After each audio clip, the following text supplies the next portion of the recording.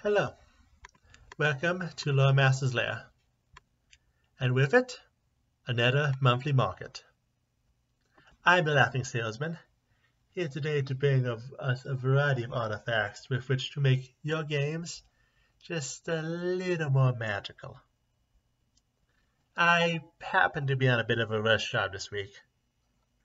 You see, I was told that the centerpiece of this week's offerings was actually shown on previews to be in the next Impossible Lands book, and that I need to show my stuff this week ahead of schedule before the secrets were out to everyone. So I guess I'm the one here to celebrate the book's release instead of the Loremaster this time. I guess that means we better get started. First, let's get 2 items out of the way. I have been around the block a few times before and brought mention of some items related to next, so we'll be not going to focus on either of them here today. The first is the Lens of Gulandore, which we brought up in our looks through the Marauding Expanse a couple months back. And then we have the Scroll of Kashkatan, which I believe was part of the first monthly market. Good times, good times. See information about these items there. I don't do a peep to my sales. That out of the way, let's start the show by rolling out the big number item of the night, the Cube of Force, another classic item which dates back to the days of D&D. This item takes the form of a cube, made out of, well, any substance really, wood, bone, metal, whatever it tickles your fancy. When the face of the cube is depressed, it activates, creating force walls 10 by 10 feet all around in the shape of a cube. The wall stops what is inside from getting out, and what is out from getting in. It seems like a simple concept, though there is a little more to it than that. First, each face has a different setting. We have a cube which keeps gases, wind, etc. from passing through. We have one that keeps non-living matter from passing through. Then we have the opposite, which keeps all living matter from penetrating the walls. Setting 4 shuts down magic, and setting 5, well, that's full power, an absolute defense. And as for the final face, it's the off button. The second thing you have to remember is that you need to worry about the charges.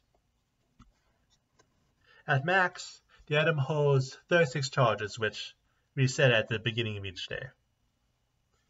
However, for every minute it is on, you lose charges. For example, for setting 1, you lose 1 charge per minute. Then it's 2 for setting 2. 3 of them for setting 3.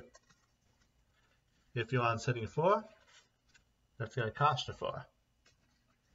And if you go big, use the absolute defense. That's a total of 6. That means if you go full throttle, you only have a max of 6 minutes per day. So it takes some strategy to use. And of course, that also doesn't bring in the issue that the walls can be damaged. For every 10 damage from an attack that is over 30, that's its basic defense, that uses up a charge.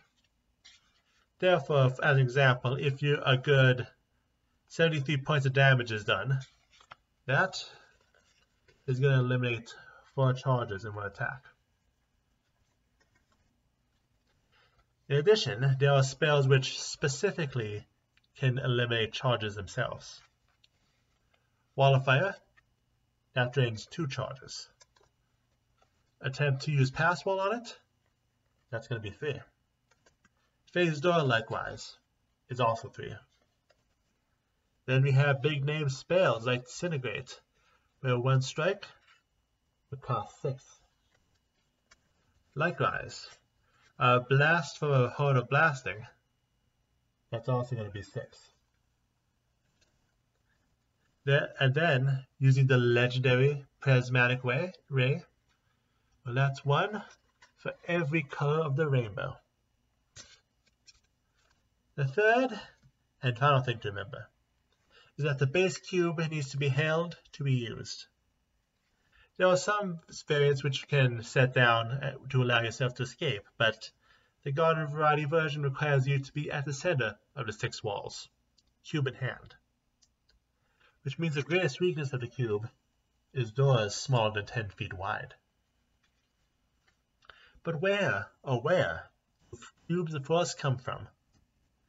Well, there was an ancient Atlantean artifact which was found once and had constantly changing symbols that had strange effects when activated. However, all modern cubes of force originate from the man himself, Nex.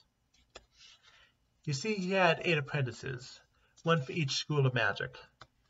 So what he did is he created 9 cubes, one for each apprentice to use to counter a magic that they were weak against, and one which, of course, he kept for himself. Eventually, the formula to make them became widely known, which allowed for the creation of the modern and slightly weaker versions we have today. So from that, we have 2 questions raised here. What are the powers of the Nexian cubes of force? And where are they now? After all, over the centuries, the cubes have been scattered far beyond their homelands of Nex. First, let's go with the 3 that are still in the hands of the ArcLords, which are Evocation, Necromancy, and Transmutation. Evocation renders the possessor completely immune to evocation magic. Necromancy kills all mindless undead within the area of 30 feet by reducing them to dust. Or, sentient undead, it harms them as if the spell undead to dead. And Transmutation dispels all transmutation effects in 20 feet. Now that's a pretty good set to keep in one's pocket. The Abjuration Cube currently is in the hands of the leader of the Lion's Guard, and it dispels all abjuration magic in 30 feet, which is perfect for late-night assassinations. The Conjuration Cube is kept within the Mendo Mountains by devils. The magic to dispel summoned creatures within 20 feet, keeping them from ever getting too close to the cube. But the devil is working hard to ensure no one else finds it and uses it in order to use it against them.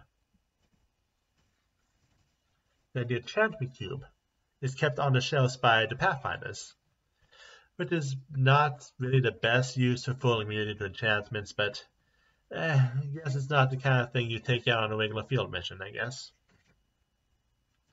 As for the remaining 2, their locations are unknown. The Divination Cube has the ability to hide anything from divination as long as it's within 5 feet of it, including itself. So, unable to locate that is easy to explain.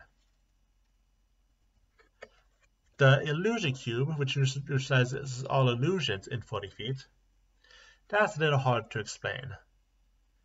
There's plenty of theories like it's destroyed or happens to be within 5 feet of the other cube of divination, but impossible to prove till it's actually tracked down.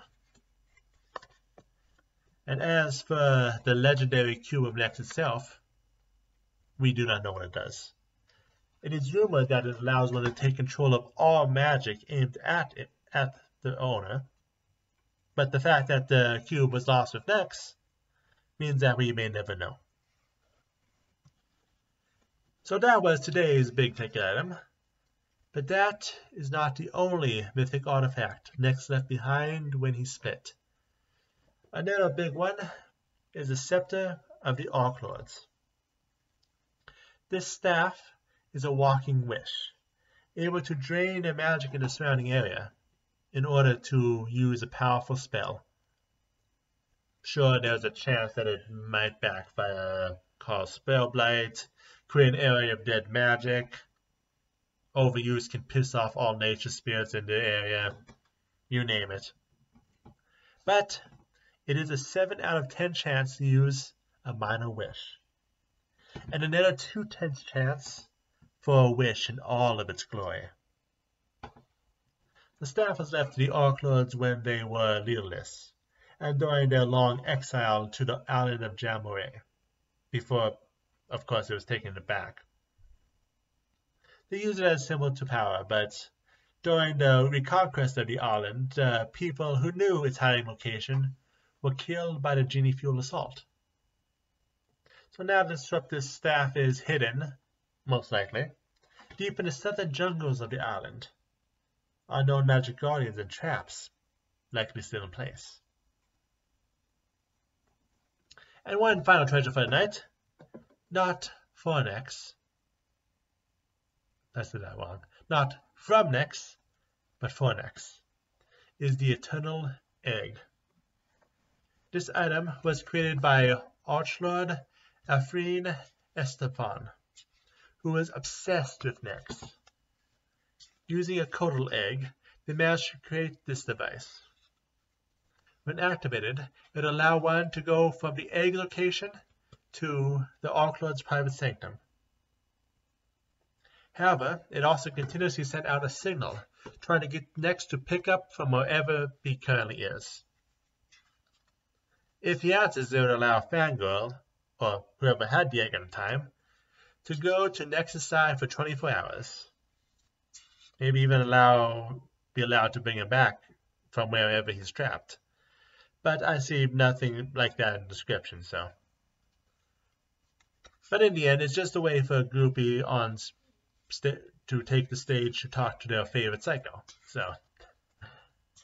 And of course, she was killed before she could fulfill her goals, so it leaves the whereabouts of the egg currently unknown, as well as if she ever got or apply for her, or she was left unread, I guess. Who knows? Eggs. And that's all for me today. Glad I was able to get in the preview for these items right before they hit 2E markets. But that's how it is sometimes, isn't it? Merchants just have to go along with the flow of the market. But next week, the Loremaster will be back with the video originally planned to have been the celebration video for the Impossible Lands book release. But until next time, my cart's empty, so I'm going to head out. Take care, everyone.